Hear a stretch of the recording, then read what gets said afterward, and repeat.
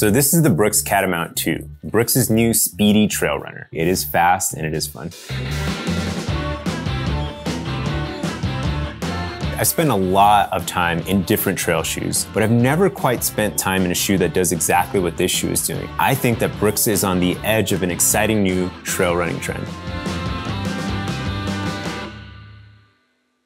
So just a quick disclaimer before we get a little further in. I do work at REI and these shoes were provided for review, but the opinions I'm going to be sharing today are all based on my experience in the shoes. So the Catamount 2 is coming in at 9.7 ounces per shoe for men and 8.6 ounces per shoe for women. And they have a 6mm drop. Pair that with a stack height that's pretty in between from a Brooks kind of trail lineup, and you get a really responsive kind of, a little bit lower to the ground, energy returning, fast trail running shoe. So you've heard me say it's the Catamount 2, which means it's only been around for 2 years. So this is a relatively new effort for Brooks. The Catamount sits kind of squarely in the middle of Brooks's line, right? Like you have the, no, it doesn't. It sits on one end of the spectrum.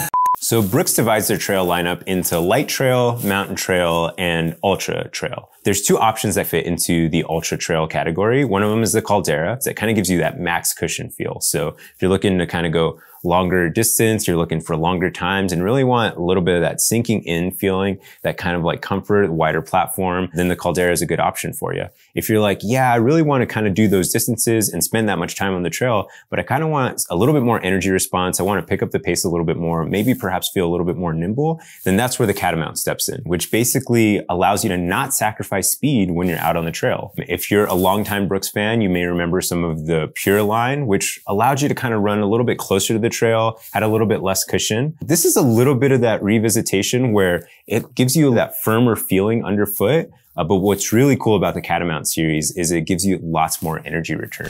So if we take a look at the Catamount from top to bottom, the first thing I notice about the shoe is how cool I think it looks. It just looks really rad. I think like the way they wrote Catamount in the back is just a really cool call out there. On this side of the shoe, there's these three little symbols there that I think almost feel like power badges or like special skills that the shoe can do. Like one of them's got a feather, which I think means really lightweight. One of them's got arrows pointing all the way up. I'm like, maybe I could jump really high with these shoes. Certainly it feels like I can go faster uphill. And one of them's got like a circle with directions everywhere. And to me, that's just like, yeah, I can take the shoe anywhere. Lots of cool, really interesting design features on the upper part of the shoe. We have this kind of really tight knit mesh upper and the top there, which is kind of cool because it feels really tear resistant. You can't see my fingers through there, which means that it's probably not super thin. You can actually feel that there's an inner layer in there. It's not super thick either, but certainly that second layer helps with the protection of rocks. It just is like a more trail specific feature. That layer actually extends down to the gusset of the tongue here, just giving you exactly the amount of protection you need while not adding a lot of weight. It isn't super low volume. It isn't super high volume. It's probably right around in the middle there. And, the laces, for me, I like them a little bit long. You can see here that I didn't have to heel lock tie, but the laces are textured. They're flat laces. I like a textured lace because it kind of just reminds me that like, oh, I'm going on a trail run. So that's pretty cool. Do you think a texture though, that it actually is a more secure tie? Oh, tie? Wow, that's cool. Yeah, it's almost like the laces have outsoles.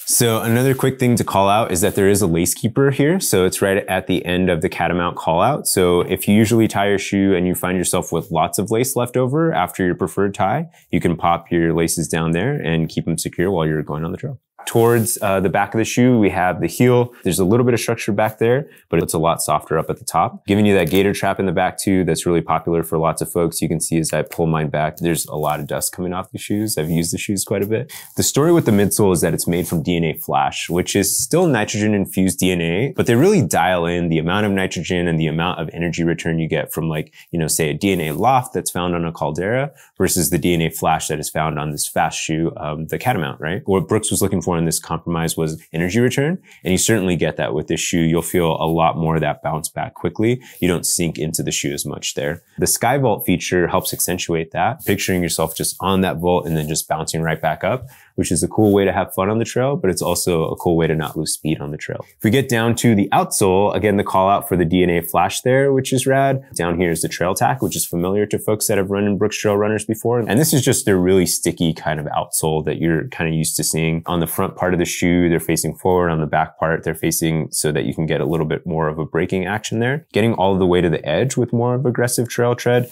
means that you can feel secure no matter what trails you're on. So for me, one of the most exciting things about the Catamount line is that it's new. And it's a new, very intentional kind of line that's like, let's make a fast trail shoe. And you saw in the first version that it's like, yeah, maybe we can incorporate some road kind of elements in there and let's make that, you know, shoe a little bit faster by doing things that we know really well, right? And version 2 is like, yeah, let's do that, but let's make it more traily. Let's make it kind of, you know, withstand a little bit more of that abrasion, but let's not sacrifice any of the speed. And I think the Catamount 2 does that really well. So, you know, this is the Catamount 1. You can see a couple key differences for sure. First one I noticed is the laces. Like these laces, cool. These are great laces for road running shoes, in my opinion. They're really soft. They're really comfortable. I don't think I'm going to feel that way when I'm trail running. I think I'm going to feel a little bit more like this, a little bit uneven, grittier. So I don't know. I kind of dig that the laces are updated to kind of get me into a frame of mind for my run. The other big difference you'll notice is the upper. This upper kind of feels a little bit more of like a traditional, like airy mesh upper. You still can't see my fingers through there, but you can still see that it is a little bit of a different perforation. The updated upper on the 2 is hydrophobic, and it's made from recycled polyester, which is great. Basically, it just helps repel that water off your feet a little bit more in more varied conditions. So it's kind of nice that it's an elevated trail feature. On the inside, you're still going to get a little bit of that like microfiber kind of feel. So you won't feel the kind of roughness. The big update is on the ride of the shoe or the midsole. So if you notice here, you don't see any call out for a SkyVault. What you do have on the Catamount 1 was that rock plate in the middle. But what you're getting here is kind of a propulsion plate. You know, a rock plate gives you a little bit more of that responsiveness, a little bit more of that stiff feeling. But here you're really kind of getting into your forefoot and it's propelling you forward. And you have a little bit of that call out here. It's kind of telling you like, hey, you're going to feel this. So I kind of dig that they did update that. The last thing that I noticed was just the lug design. The patterns are pretty similar, but you kind of notice on the Catamount 1, it's got a little bit more of, I just realized I don't know how to describe outsole tread.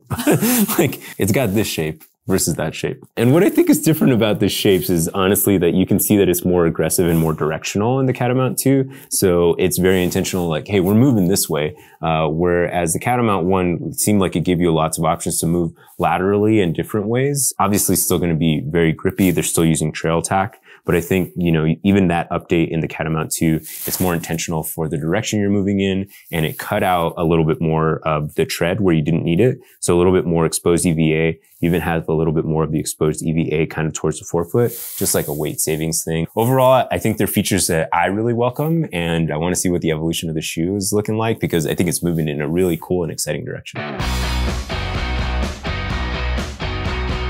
So I put about 55 miles in the shoe. Like kind of big adventure I was able to take these shoes on was the Wonderland Trail. So I actually did the Wonderland Trail around Mount Rainier, which is about 93 miles over 3 days. These were my day 3 shoes, which was pretty cool. And I was a little bit worried that my feet were going to be a little too swollen for the volume in the shoe. The first 2 days I wore shoes that had a little bit more volume in them. But I thought with my feet being tired after 2 really long days on the trail and my feet being swollen, I was like, well, am I really going to want a shoe that kind of gives me more energy return? Don't I want just like all the cushion I can get? And I was like, whoa, actually, I really like this. Like, even though my body's tired, it was kind of nice to just be like, I was almost like brought back to life a little bit, like being sprung up by the shoes. So these shoes, I think, surprised me in lots of different ways. One of the things that they didn't surprise me with was that they would make me excited to go run on the trails. And for sure, I can see myself wanting to pick these up when I want to be really intentional about pace, or if I don't want to be intentional, but the only thing I want to do is like, I just feel like running as fast as I can to the top of that hill, or more realistically, running as fast as I can down this hill, then these are the shoes that I'll probably grab from now on.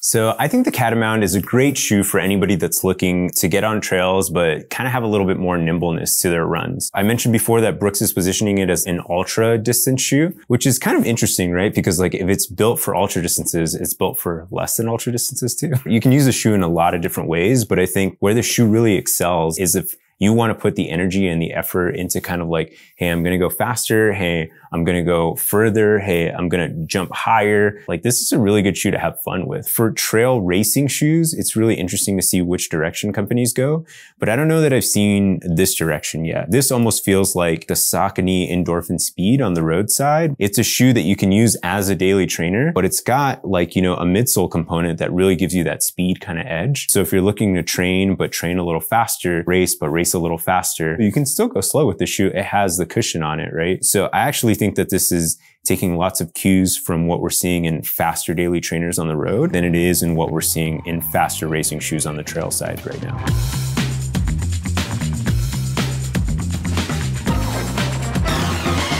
So that's my look at the Catamount 2, but I'd love to hear from y'all. Were you a big fan of the Catamount 1? What do you think about the updates to the second version? Are there other shoes that you think I should be trying that offer this similar style of experience? Leave a comment below. I'd love to read them. I don't know if you can like Velcro these together. Maybe hold them without a carabiner. Ah, look at that. Cool. Carry your shoes like that. Solid gator trap.